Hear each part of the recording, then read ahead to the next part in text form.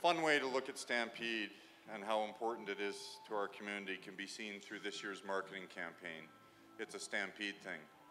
I can tell you mine has changed many times, but my new Stampede thing is over 1 million satisfied guests. It's a Stampede thing during a week of weather like we've just had. And yes, while we're on it, the weather has been one of the hardest and most tested the Stampede has ever faced.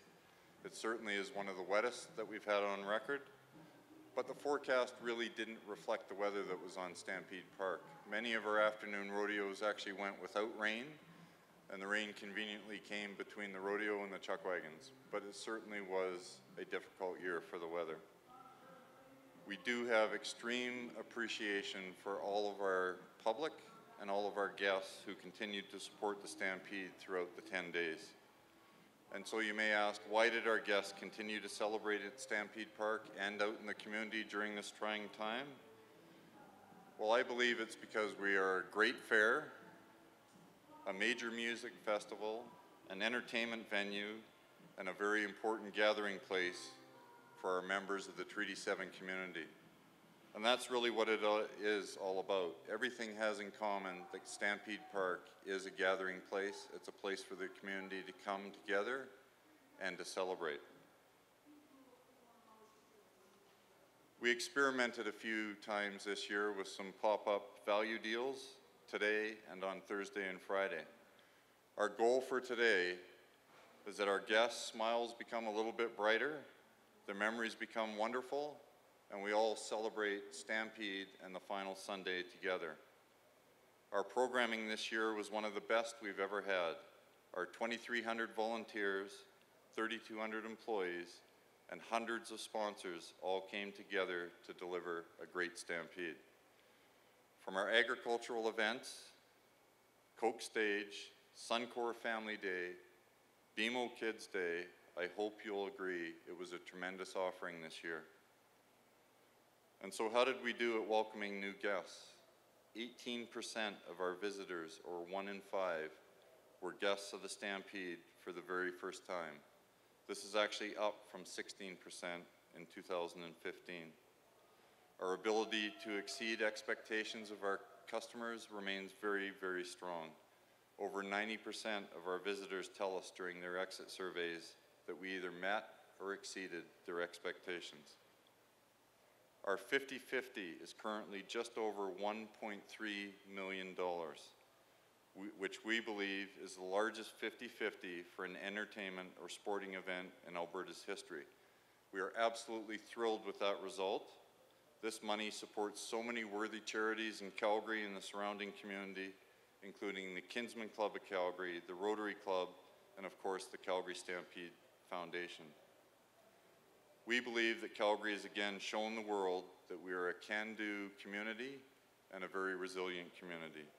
Our Stampede spirit is alive and doing very well in Calgary. I'd now like to welcome to the podium our President and Chairman of the Board, Mr. Bill Gray. Bill? Thanks, Warren. As Warren mentioned, our marketing theme for this year's Stampede was "It's a Stampede Thing." And I have a number of favorite memories or Stampede things that I'd like to share with you from this year's Stampede. Firstly, I attended a number of pre-Stampede events on July 6th and 7th throughout the city, and it was clear to me then that the Stampede spirit was alive and strong, with most people already dressing Western on those days and ready to celebrate the Stampede after a challenging economic year. We then proudly kicked off the Stampede on July 8th with our parade marshals, PB&J, Paul Brandt, and Jan Arden. These two outstanding Calgarians demonstrated their own brand of Western hospitality. They leveraged the tagline PB&J into a community force by partnering with Calgary Co-op and Kraft Canada to donate 50 cases of peanut butter and jam to the Calgary Food Bank.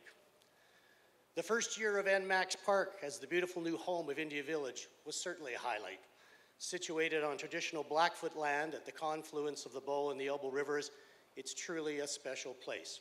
It's a place both to learn about Indigenous culture and to gather together with friends and family. Later in the week, it was of course our great pleasure to welcome Prime Minister Trudeau along with his daughter Ellie Grace to Stampede Park. And we also welcome Federal Minister of Agriculture, the Honorable Lawrence MacAulay, and several other federal, provincial, and municipal politicians to our park.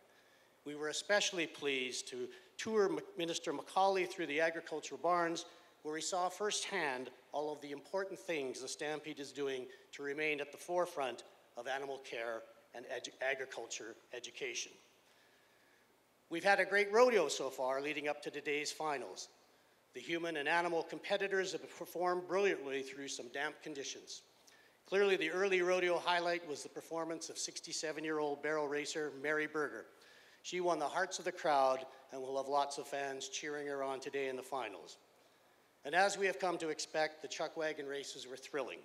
It seems clear that the new safety measures and rule changes implemented this year have had a positive impact, and I'm looking forward to a final exciting heat tonight.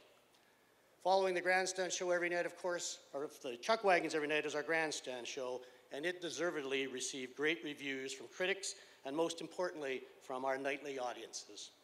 The show features top talent and is guided by the creative direction of Dave Pierce, who I'm also pleased to say was this week announced to be the new artistic director of the Young Canadians. And just a few highlights from the Midway. All of the Dog Bowl, the Peking Acrobats, and the Bell Adrenaline Ranch, people love those shows, and we have had great feedback from all of our guests.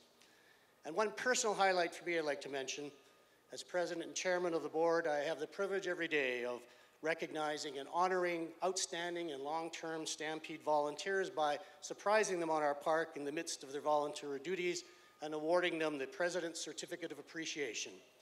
The Stampede has over 2,300 passionate and dedicated volunteers without whom the Stampede would not be possible. And awarding those 20 or so certificates of appreciation that I did throughout the 10 days was my personal highlight, and I very much enjoyed it. It was a great experience. Thanks, that's all for me, but Warren and I will be happy to take questions.